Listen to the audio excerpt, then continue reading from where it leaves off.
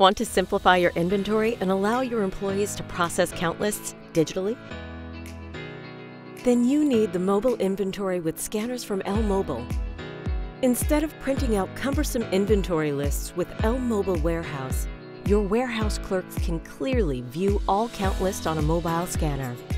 The mobile interface shows inventory staff what items they need to count and the storage location where they can find the goods.